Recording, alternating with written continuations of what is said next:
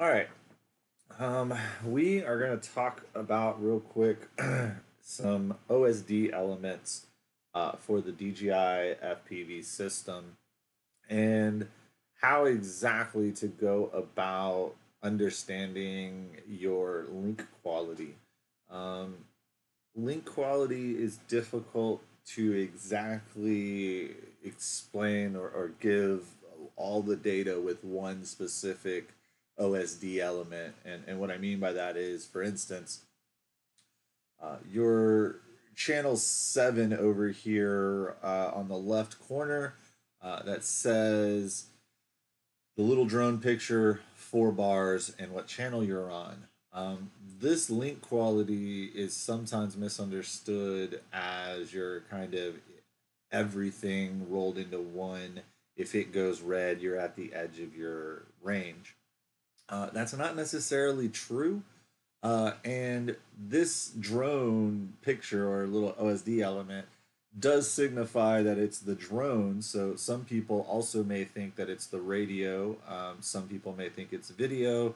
Some people think it's everything. Again, depending on the system and how yours is set up and what you're running hardware wise, we don't know necessarily what incorporates into that. And so that's one of the reasons why that indicator is just not the best indicator to use for when you're reaching your range. Now, that being said, I will say that basically the way I personally treat this little monitor OSD element is it is kind of my first reactionary signal to start looking at things. And the way I see it is it starts to degrade and it even turns red, not when you're at its reaching its peak or at its range limits, but more so it's almost like an indicator that hey, whoa, something's happening. Like we're getting feedback. So I personally look at this element more of a noise meter, if you would. So when it gets noisy, it turns red. When it's not noisy, it's nice and 4 bars, right?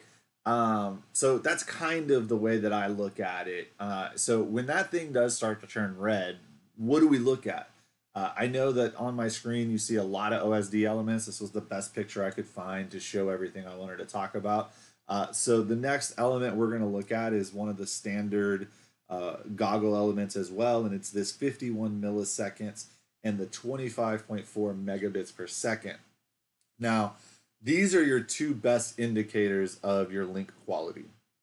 These are really two numbers that are correlated and react together in a way that should be, in most circumstances, very linear and very cause and effect based. So, what we know is bit rate or the megabits per second on the far right is usually either going to be 25 or 50, or should be 25 or 50, depending on your new transmission settings and what you're using.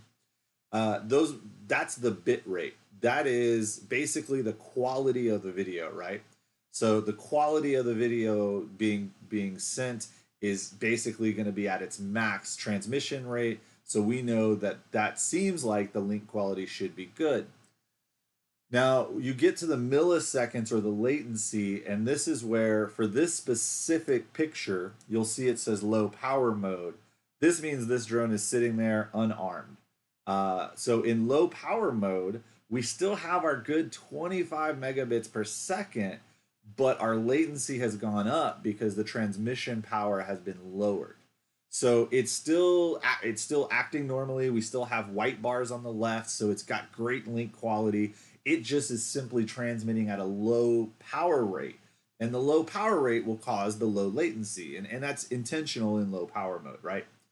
So if this number were lower, which it should be if you were not in low power mode and you were just sitting on the bench, this 51 would actually be more like 22 to 29, right? It would be fluctuating slightly in that like 5 to 7 range of 20ish to right at the 29. I don't think I've ever seen 30 milliseconds sitting on the bench. Um, and so that's how we're going to ensure that we have solid link quality. So at the very beginning of our flight, we first power our drone on. We first set it down. If low power mode is on, Okay, that's good, that's fine. We should still have the highest megabits per second or bit rate. We should have a decent low number in the milliseconds for latency. 50 for low power mode is not horrible. But if you're getting into the 60s and 70s, well, maybe there's something going on, right? So we need to look at your link quality probably is not up to par. However, if you don't have low power mode or as soon as you arm, you should still, again, always have that bit rate. That bit rate is your first solid foundation of a link. If that's high, you're good. Or if it's solid at its highest peak, you're good. The latency will, again, be more power related to the output power levels. So, or any obstructions to the RF signal. So you go back behind a tree, you could still have 25 megabit, but you could have some latency issues because of the penetration, right? So it again can still maybe get through and get good bit rate, but it's possible that it'll depending on, again, your settings and how you have your latency settings set, it could raise in the latency while keeping your bit rate good. Now, if you actually have you want low latency, it could actually deteriorate your bit rate slightly, and then it could give you lower latency. So again, those things are going to be a little bit cause and effect depending on, as one drops, the other one goes up, and as one goes up, one goes down. But it's also derived from your settings in the goggle that you set for latency handling. So this is all about your priorities and how you have your stuff set up. But again, those things should act together, right?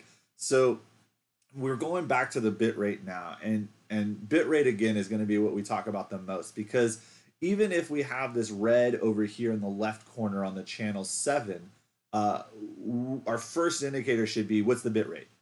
Let's say that we're running, I'm just going to speak in terms of 25 megabit mode because it lends itself to be the easiest to understand, and most people run this and have for the longest time. So at 25 megabit, you're good. 22, 23, you're good. 19, you're good. Around 19 is where you're going to start to see, usually, especially if you have the latency protocol or priority that I have, which I have latency set to be low latency. So I have the priority to be, I want lower latency rather than better picture, right? So for me, as mine starts to degrade, I'm tracking also with my milliseconds. So as long as the megabits per second degrade to 19-ish, and my latency is actually, again, kind of variably going up, or not up but down, so it's maintaining a really good latency level, well, then I know the air unit is, again, handing off and prioritizing things properly. Now, if bitrate starts to drop and my milliseconds start to increase, well, that's my first indicator right away that, okay, something, I am in a position that I'm not getting my best signal strength, or something happened. Maybe I hit a tree and I lost an antenna. Something is going on, though, if those are both basically shooting in the negative direction. So down in the megabits per second and up in the latency, that means it's getting more latent and the picture is getting worse. So those are the biggest indicators. So again, as I get this red blinking, I'm looking at the megabits per second. I'm watching I'm looking at and glancing at my latency. And as long as those things are still in line, I'm good. Now, I can take this all the way down to, and I have flown both air unit, full size, and Vista units all the way down to 3 megabits and still didn't disconnect. Now, this was flying basically into a parking garage and up and through a parking garage while I'm facing the opposite way. It was very close to probably disconnecting. Latency got through the roof at some points to like 60, 70 milliseconds. I was still able to technically fly it, obviously. And so we know that you can get these down with low bit rates down into the 9 megabits per second, 13 megabits. These are averages for like kind of mid to long range. Like, hey, okay, time to start thinking about coming back, right? So these are the things you really need to keep in mind are, do some testing yourself, keep an eye on these numbers. Always, every location is different. Every person's environment, RF environment is different. And your drone needs to be maintained and made sure that everything's up and running. And again, if any of these things don't really correlate or align properly, kind of as I just discussed, then you may have other underlying issues. And so that's where you need to dig into, your power management and antenna placement and just all the things that could be causing you other issues. So that's the DJI radio, DJI goggles setup. The last part, real quick, I just want to talk about is up here at the top, this 99 element, which is the RSSI. On our builds, we actually put this element directly above where the channel 7 element is. And this is your Crossfire RSSI or another RSSI. But if you're getting one from us, and this is what we make videos for, more than likely it's going to be a Crossfire RSSI. And that being said, the element is the RSSI element. The reading that we send to this element when we set our drones up is actually LQ, which is link quality. And with Crossfire, there's some documentation, very well documented, but just the nuts and bolts are this. Link quality is, again, the best way to measure totality of your link, right, of what's going on. So with Crossfire, it's a 300% range. 300% is amazing, great, perfect. You have all the range in the world, basically, that you need. If you start seeing 300% to drop, it usually will drop very quickly from 300 to 100. And when it gets to 100, it's now basically kind of please, if I'm wrong, feel free to correct me or Trappy or Mike. I don't care. But my understanding is when it starts to drop, it starts healing itself. It starts looking for ways to mitigate any issues and continue to transmit properly. So it goes into, okay, now link quality has degraded. We're shifting some things, some packets. We're doing some things. And from 100% down to about 70. So if you go from 300 to 100, that's basically like what I was saying earlier. That's your red indicator. That's your, oh my gosh, things might be going on. There might be some noise or something interacting with my signal. I don't know. But I just went from 300 to 100, which technically you wouldn't see because we can only go to 99 on our element. So until you see 98, so the moment it changes from 99 to 98, you go, okay, that's a red flash, right? Or that's my indicator. And if it immediately continues to drop and goes to 70, well, then you need to turn around and come back. Something's either not right or you're at your range limits or something. But 70 on link quality is about where you definitely should be coming home.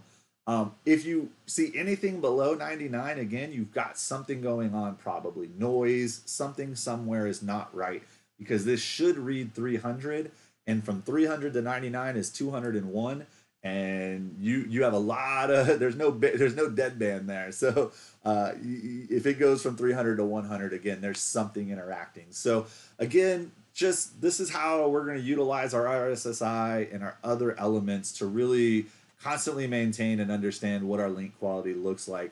Hopefully at some point we'll get DJI to maybe increase this bar. If we could get like 6 to 8 bars on this bar and get them a little more dynamically matched to, again, the link quality itself, to really show what the physical link quality is between your goggle and your radio. And so that's the part too, is, it's hard to say that this is just goggle, but if radio's connected, we know radio will drop before the goggle. So at any rate, we assume this is mainly the goggle link because of the fact that we know we can drop the radio link. And when we do have the radio, we have a radio link, right? So at any rate, that's where we're at here. I think hopefully I've made some sense, or at least got you thinking about how to better understand your link quality and maintain what your range is going to be. So thanks for watching. I hope that helped and didn't really just confuse you. Thanks, bye.